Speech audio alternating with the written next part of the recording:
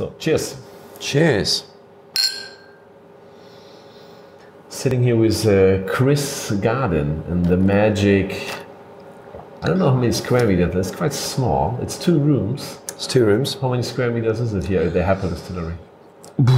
Only the distillery. 50, maybe. Yeah, maybe 50. Yeah. We are surrounded by some mystical, geeky stuff, which you will explain me in a second. Absolutely. So we are super proud to bring over your lovely and delicious juice for tender spirits to Germany. I'm a big fan of it. First of all, I mean, the taste killed me. I liked it because I thought this is what gin should be in a very elegant way. Juniper, juniper, juniper. Absolutely. And then in the beginning, I only know one person behind all of you. I learned it's 5. The Hepple Five, I call it. Yes. And I know Nick, but then I get in touch with the others. And then I learned, especially yesterday, that you are the mastermind behind the daily work of doing it. Absolutely. The piecing together of the puzzle, as it were, and making sure we have a consistent quality gin, you know, out there. And working with Val and Nick, you know, to create this amazing gin has been a brilliant, fun journey. You know, Nick and Val the way that they combine flavors is just a pleasure to work with, and then to be able to make the gin is, you know, it's brilliant, absolutely brilliant. No, I agree, and I thought yesterday how crazy it is, and this is why I like to have a little sit down with you and explain it, because I think it's you explained it yesterday quite well. So I also understand it, but I mean, I would love to understand how Hepple is done, why you have chosen to go this path, the way you do it, very unusual. Absolutely, we wanted to take, you know, gin for us is all about juniper, and we wanted to put juniper back at the heart of gin. And to do that, we sort of wanted to capture more of the flavor spectrum of juniper. And to do that, we've got 3 pieces of equipment. We start with a copper pot still that we make a 1-shot gin on. And that's really the sort of the base. That's where we start. And then we layer flavors from our vacuum still and our supercritical extraction column onto that. So the vacuum still allows us to distill at a lower temperature. By distilling at 150 millibars, we reduce the boiling point of alcohol. We go from 78 degrees, which is what we're distilling on the copper pot still, to 40 degrees. So we capture lighter, fresher flavors that would be destroyed on the copper pot still. And we actually distill 6 botanicals individually on the vacuum still, 5 of which we harvest from Hepple. So right on our doorstep, we harvest them fresh, distill them fresh, and we capture that light, fresh notes. It really adds a sort of zing to the gin, and it gives us that freshness that we want to put back into, you know, we want to make the gin all about juniper, but we want to give it a sort of freshness. We want to make it perfect for a martini, brilliant in a basil smash. We want to add that freshness back to the gin.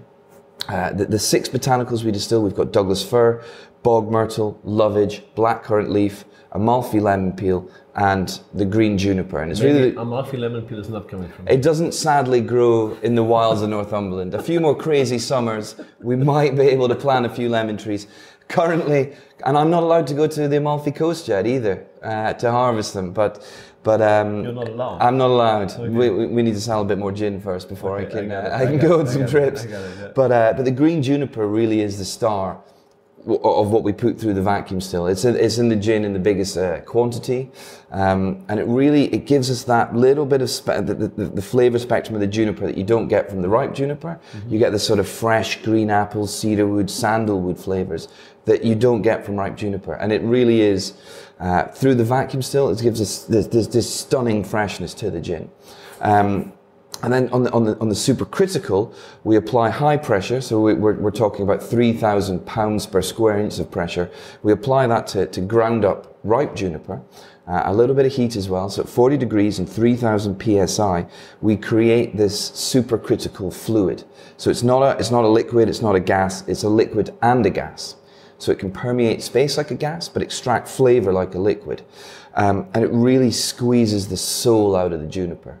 We get this beautiful golden oil, and it's like the root, the needles, the berries. It's the full spectrum of flavor, and it really gives a depth to the gin. And it's when you combine the pot still, the vacuum still, and the supercritical extraction, you just get this gin that sings. You know, it really, the flavor lasts, it doesn't disappear, it's full of juniper, it's full of sort of tropical notes. It's just a delicious gin. Mm-hmm. I hope people agree. I agree. Yeah. So the 3 steps you decided to kind of create, and I told Walter as well, for me it's like stealing in a good way from this like culinarical kitchen foodie nerdy world to bring in like vacuum and supercritical extraction to just get the whole spectrum of what's possible with juniper. Absolutely, that full spectrum. And you know, gins nowadays have departed, I feel, from juniper. And the only way we could really make a gin that's juniper focused is to kind of innovate and create a new way of putting more flavor into the gin. And by having the supercritical extraction and the vacuum still, we're getting that fuller spectrum of juniper, Totally agree. which is what we set out to do. And it makes us relevant in the gin market by having more juniper in the bottle. Yeah. So for all these, like, in a quick summary, first is copper still. Copper pot Walter still. distilled me, this is a London dry gin, he explained me. Absolutely. Then you do the vacuum distillation, which makes it a distilled gin still. Yes. And then you add some super intense juniper oil. Exactly. It's very strange how you make it. And then finally it's just a gin. So you go back in quality to make the most quality juniper. Not back, you don't get Yeah. Quality is always highest. No, absolutely. You go back in legislation. It takes us 5 times longer to make than your average pot still gin. We've got the pot still, the vacuum still, the supercritical, the harvesting of the botanicals and the sorting of the botanicals. Yeah. You know. So could you, for all the gin lovers and geeks and freaks, explain a little bit this single step? So what's happening in the other room we show later, the copper still? What type of copper still you use? It's a Muller copper pot still, 340 litres. A stunning piece of engineering, beautiful. German, absolutely. The best stills are Carl, Holstein, Muller, absolutely. We've got a lot of copper surface area, and we're just trying to get as much copper contact between the spirit and the copper as possible to smooth it, to get rid of the fatty acids and the sulfates. So you buy the grain alcohol? We buy. What alcohol is it? It's English wheat, distilled to 96% alcohol by volume. Yeah. And it really is a blank canvas. You know, that's all it is. It's just alcohol.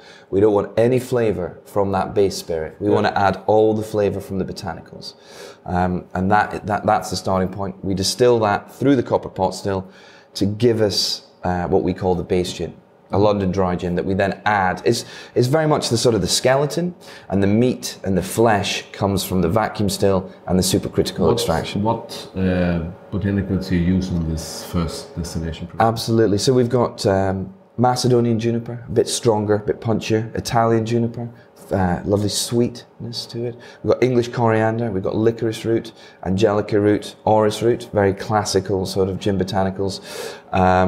We've got blackcurrant leaf, black currants, not so traditional, but they add a nice sort of citrusy, blackcurranty note. And you know, we kind of left holes in the recipe so that we could add more juniper from the other pieces of equipment. Nice. So then it's done, but you told me you do a one shot. A one shot. Sorry, one shot. One shot. We do one shot. Absolutely. So we're not making a gin concentrate.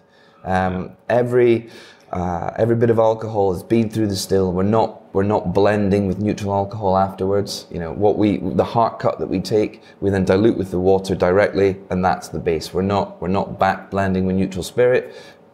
You know, we do it in that one shot manner to get the best gin possible. Yeah. And then you take the liquor, so then that's the ABV of, I don't know. So it comes off the still at about 88%. Yeah. We then blend it with our spring water to 45%. Yeah.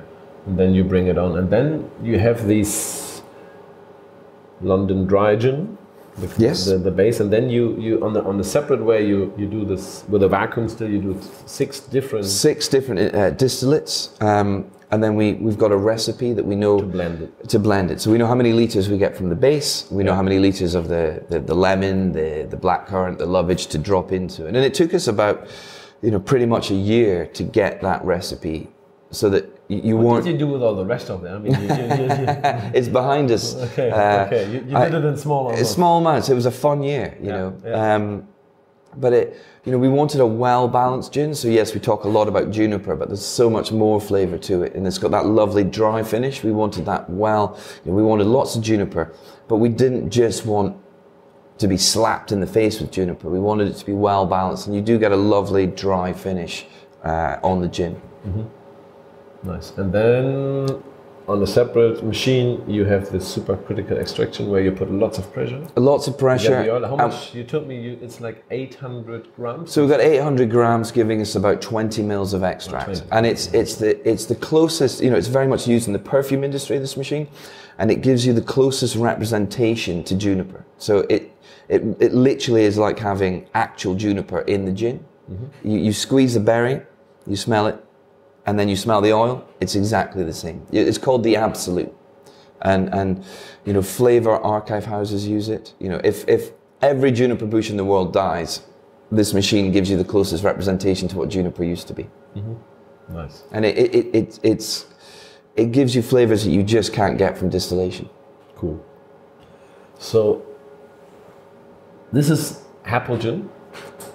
You came up with something kind of new. I'm not sure if it's but we also have a few bottles at Tender Spirits. You sent us the Douglas Fir. The Douglas Fir, absolutely. So you also had the same idea.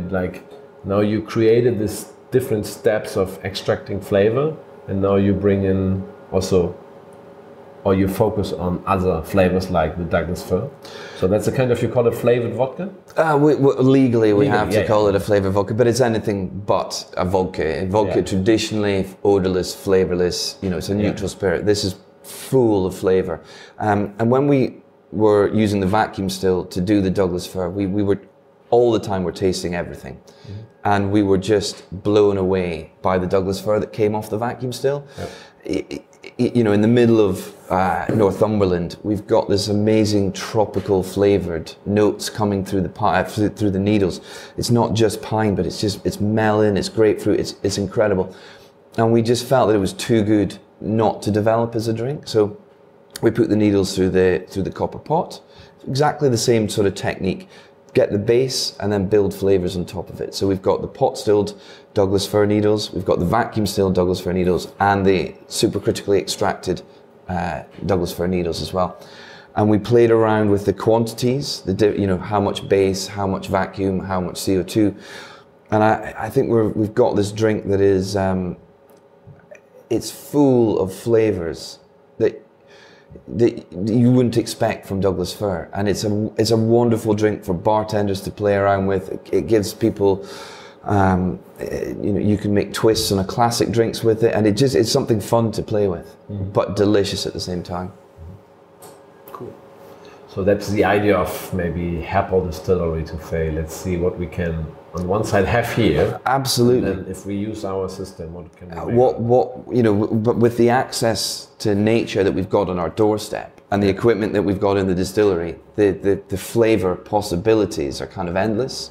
And we love to experiment and play around, and Nick just creates wonderful drinks with the spirits that we make. So it's just fun, it's to create different flavors, and Val goes out and picks something and we distill it, and it's like, oh, that didn't work, or yes, that works.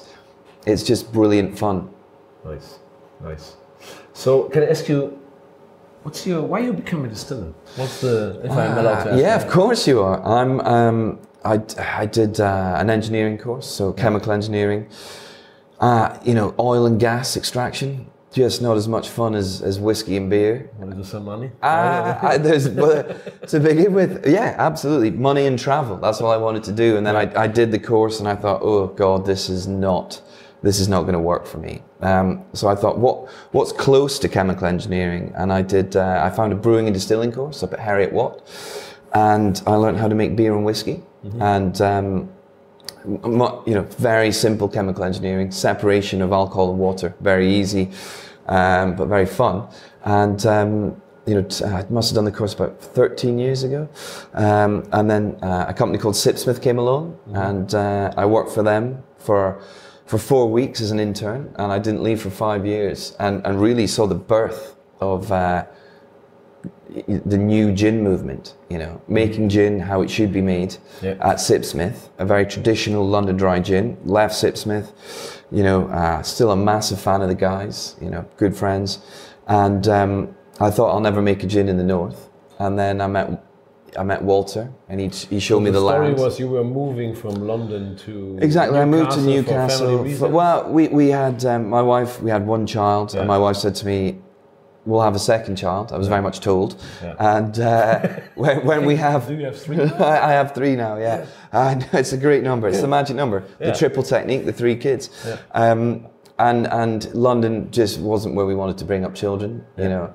So we moved back to where my wife's from, Newcastle, and I thought there'll never be a small batch distillery in Newcastle. And then by circumstance, Vale heard that you... Val was at a party at Sipsmith. He was like, "Where's Chris?" And they said, "Oh, he's left, he's moved to Newcastle." Val was like, "Just hold my drink a second. I've just got to make a phone." Literally 11:30 he phoned me. Val, what? You know, when you get a call from Val, you're like, you know, you better pick it up. You better pick it up. Yeah. As no matter if you've been asleep for 2 hours. Val, hi. You got to meet Walter. You got to see what we're doing. And I was like, yeah, okay, cool. And I came out to Hepple. So they started to build this without having a distiller? They had the concept. Yeah. So they'd done some vacuum distillations on a little lab still. Cabiry knew about supercritical extraction. Exactly. He's a biochemist, absolutely. Yeah. And I came out here, and it is the most beautiful place with the botanical Eden, and then combined with the equipment and the concept of putting juniper back at the heart of gin, but pioneering a new way of extracting more flavour, you know, sort of making a modern classic gin. I was like, yeah, okay, we've made a timeless classical gin in London with Sipsmith. Let's advance that. Let's get more juniper into the gin. Let's have a bit of fun, you know. And then obviously with Nick making the drinks and Val foraging the botanicals, it's the dream team, you know. I have a question because I think, maybe I'm wrong, maybe you can correct me, but I think like distiller has become a little bit more popular nowadays. So absolutely. There's maybe more people now into it because it sounds so, wow, we do a gin, we do whatever. But it's always interesting when I visit like small places like Hepple. Technically, it's about in the beginning to be like very self-controlled, because the idea is to do each day the same. Yes. It's more like a classic production. Absolutely. You always have to make sure about, consistency. You need your consistency, you need your experience, you need to taste the raw material, you need to, but technically it's more like, because sometimes I feel a bit, there's a comparison to bartending when it became famous. Everybody's like, yeah, I want to do cocktails. But the business of bars is about making the same drinks each night, and be consistent, having a menu. It's not about super creative every night. There's exceptions. Yes. And I think it's the same, isn't it? But you grew up with it. You expected it like this. Absolutely. You know, we've got the gin. It took us a long time to develop the gin. Now it's about making sure that we harvest the needles at the right time. We harvest the green juniper at the right time, and it's about making sure that every bottle of Hepple is as good and as consistent as the first bottle. And that's kind of the day job, as it were. And then the fun side is developing drinks like the Douglas Fir, the Sloe and the Hawthorn. We've got other drinks in the pipeline, but everything rests, you know, this is the bedrock. You know, that's not the holy grail, but that is what it's all about, is the gin. And that's what I love. I absolutely love gin, you know. Everything else is fun, and it's all about taking drinks, extending them to the next level by using the triple technique to get more flavour out of the ingredients. But you're absolutely right, making the gin consistent is the #1 priority. And then, now I like the idea of what's Hepple standing for, is like bringing flavour from ingredients they grow here with a special technique in the bottle. Absolutely. And now you kind of, you have this Douglas Fir. I know some rumors about some other projects with, I think it's the same idea. It's the same idea, it's absolutely. Very interesting things from here, very unusual. I really like what you guys do. Well, thank you very much. Yeah, cool. It's fun, you know, and hopefully people enjoy the gin, and it's a new way, it's a modern classic, which is it's just very important to us that we take a classic drink like the gin, we put more flavour into it, and it gives bartenders more options to create better drinks with it as well. No, I agree. Very cool. Thanks a lot. No, so thank I will, you. Thank you. Try to catch Val. Yes. Cheers. Hopefully not another drink. Not lunchtime. Not even. It's 11. It's 11. It's a perfect time for a gin. To have a martini. Okay. It's a tough job. Cheers. Cheers.